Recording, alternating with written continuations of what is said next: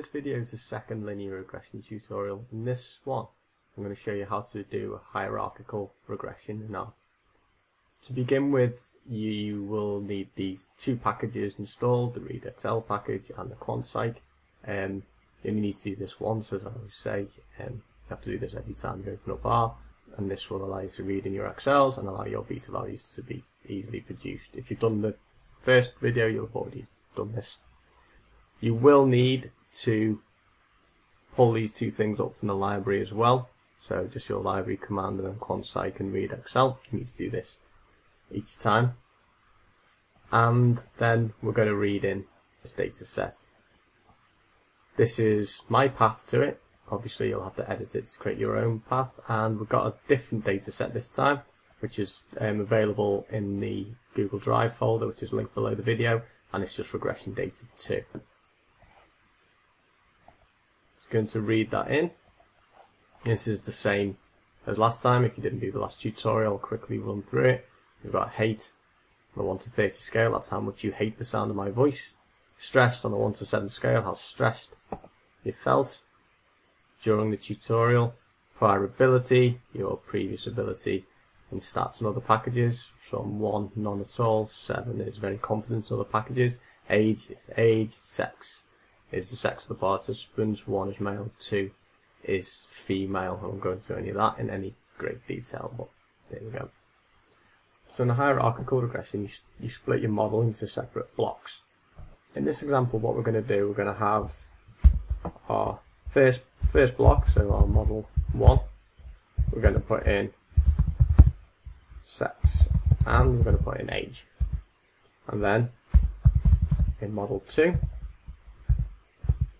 we will put in prior ability, and then in model 3 we'll put in how stressed they felt. And what the hierarchical regression will do is going to tell us the amount of variance sex and age predict and whether that's significant.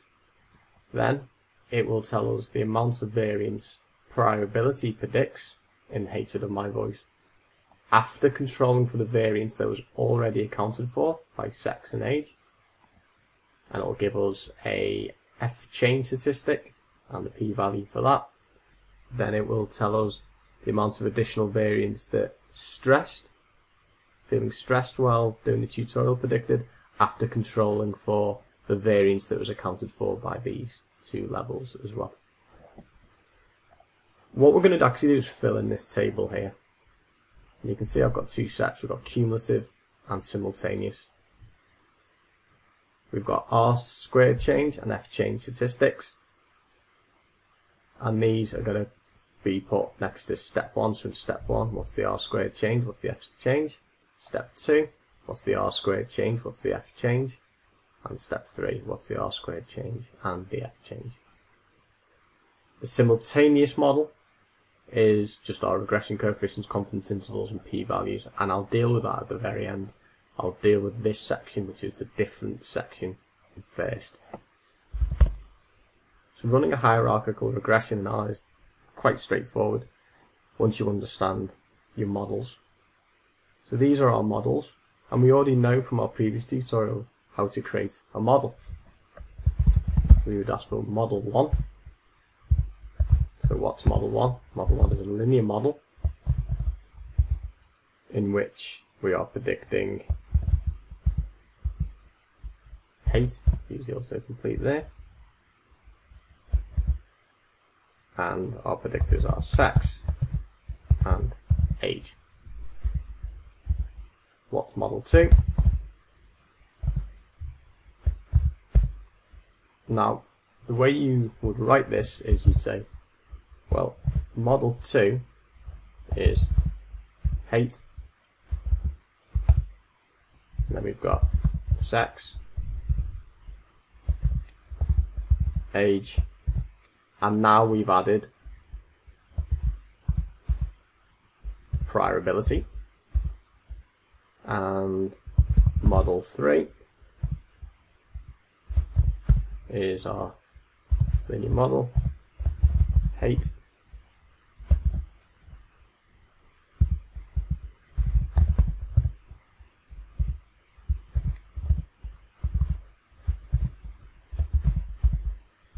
and we add stress to it. So these are our three models.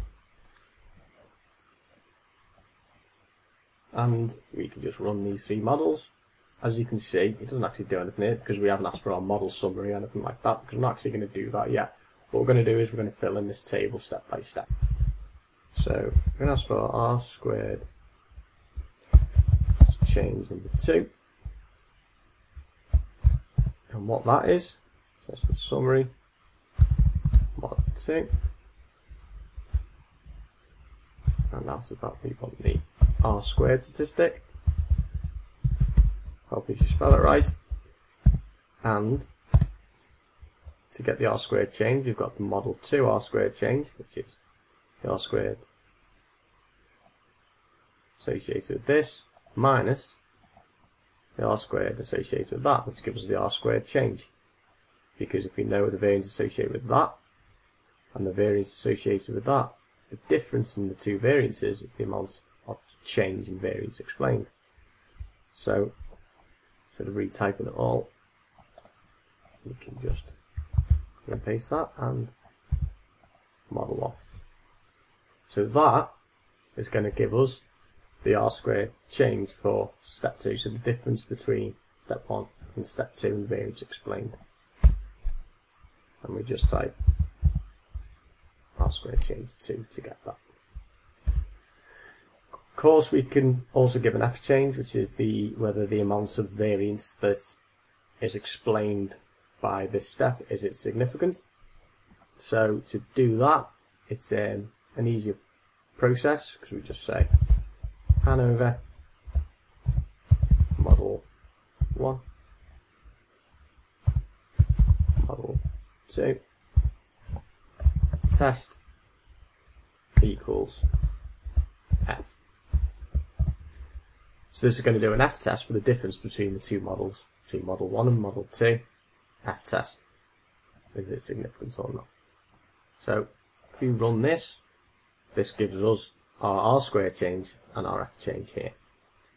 Here is the r squared change, so it's about 3% of variance. So after controlling for the variance accounted for by sex and age, we predicted an additional 3% of variance. And then it gives us our AN over information here. Degrees of freedom, 1,226. Our F statistic, 7.78 rounded to 2 decimal places, and the p-value for that is 0.00573. So in the context of our table, we have added this piece of information here alongside step 2. We can add our r squared change, our f change, and put the degrees of freedom in brackets first, which is 1,226, and our f value, 7.78, and we can just star it for the level of statistical significance here, just because it's quite a busy table already. We could have another column with p-value in for that if you wanted, but I'll try to keep it a bit simpler. So that's our first step. So now what we want to do is see what the change in variance explained is if we add our stress. So in step 3, so after controlling for the variance that sex, age and prior ability accounted for, does stress predict any additional variance, and is that statistically significant amount of variance? Well, to do that, it's the same process as above. So in fact, we can just copy and paste it. I'm going to call it r squared change 3. And now we want the difference between model 3 and model 2. We just need to copy that over there. So this now is the r squared for model 3, which is everything in it, subtracting the r squared for model 2, which is everything but stressed. So that will tell us the proportion of variance accounted for by the additional variable that's in model 3. And then our AN over is comparing the difference between model 2 and model 3, and whether the difference in variance explained by the two models is significant. So we can highlight that, click run, and as you can see, this predicts about an additional 2% of variance, so rounded up would be 0.02. F statistic along with the degrees of freedom and the p-value can be found here. Degrees of freedom are 1,225. F statistic is 4.60, and that's just about statistically significant. P-value 0.033. So we can add it to our table here. R squared change, F change, and the degrees of freedom filled in there. Now, as I mentioned before, there is something missing and we haven't done it yet, which is step 1. Step 1 is not a proper R squared change in as much as it's just predicting beyond the intercept only, really. So if we want to get the R squared change and the F change for that, well, that's basically the R squared and the F for that model.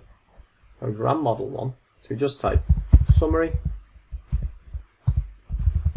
model 1, and there you go. For model 1, all the stats just appear at the bottom. So the R squared is 0.03, degrees of freedom are 2.227, our F statistic is 3.51, and our p-value is 0.03154. And then we can just add that to our table. So the first two predictors predict 3% of variance, and here's the degrees of freedom and our F change along with the star to show that the p-value is less than 0.05. So that covers all the different steps in the model. We've set up our hierarchical regression there as well. And you may also wish to report just the overall model. So the amount of variance, everything explains together. You've partitioned the variance here, but you haven't said overall, all these variables considered together, how much variance do they predict? Well, you can pretty much work it out because it's just the R squared changes added up. So 3, 3, 2, so it's 8% of variance. And if you want to double check that and you want to get that information, well, that is summary model 3. Model 3 is just everything considered together. So if you look at the bottom there, and you can see our multiple R squared, 0.08, 8% of variance. Our F statistic is 4.96, degrees of freedom of 4.225, and our p-value is 0.0007. So less than 0.001, and you just write this up here, saying overall the model predicted approximately 8% of variance in hatred for Paul Christensen's voice. Report the R squared, our F along with the degrees of freedom and the p-value. So the last thing that we need to do, and because we've got our summary for model 3, we've already got these statistics appearing here, we need to fill in the other part of our table. So this bit here, we actually haven't got any of that information yet. So where does all that information come from? Well, it's our model 3. Now, sometimes people do break these things down, and you'll see so sex and age when they're on their own in the model, sex and age when they're in step 2, sex and age when they're in step 3. And just for clarity, and generally how I tend to report these, I tend to always report them from the simultaneous model. So when all the things are considered together, because that is essentially reality, all those things do exist together. So when I'm writing on the simultaneous model, that just means when everything is put into the regression equation together, which is model 3, which is step 3 or last model. We did this last time, so I'm not going into great detail on this, but here's your regression coefficients, its standard error, and its p-value. Regression coefficients, standard error, p-value, regression coefficient, standard error, p-value, regression coefficient, standard error, and p-value. And as you can see, this is a different data set than last time. You can see there's a significant association between sex and hatred for my voice, with a negative association. Males are coded as 1, females are coded as 2. So because it's a negative association, that means the people coded as the lower group, so in this case 1, hate my voice more, so males hate my voice more. Females, age, no association whatsoever. Doesn't matter how old you are, you hate my voice just the same. Prior ability, negative association. So as people's prior ability increased, their hatred of my voice decreased. And stressed has a positive association, meaning the more stress they felt during the tutorial, the more they disliked the sound of my voice. And we can add that information into this table, but remember, we should also ask for our confidence intervals as well. So how do we ask for confidence intervals? Confidence intervals, model 3, level equals 95. We want 95% confidence intervals. There we go. So we can now use this information here to populate our entire table. And as you can see, we've got our regression coefficient, standard error, confidence intervals for it, and our p-value all listed there, and we just take them out of these parts of the table. As I say, you don't really need to put the t-statistic in, you can just work that out yourself, because it's just the critical ratio between the regression coefficient and the standard error. You may want to just report the beta values and the p-values. If you want to do that, you need to make sure you've got your quant-site package ready, so you've taken out your library, and then you can type your linear model beta and model 3. You can run that, and this gives it as beta values instead. So instead, you could make your table look like this, in which instead of reporting the regression coefficient of standard error and the confidence intervals, you could just report the beta values. So we can just take these beta values from here and put them directly into this table. So it's a simpler table. It's up to you really which one you report. The good thing about betas is they're directly comparable. So in this case, you can see the strongest predictor is prior ability, followed by sex, followed by stressed. There's no association really at all with age. But as you can see in these models, there's actually not a great deal difference between them. That's how you can produce a hierarchical regression in R. It's a relatively straightforward procedure. As I say, this complete script can be found below this video, along with the data that it was based on. The next video in the series is going to be a series of assumption checks for linear regression.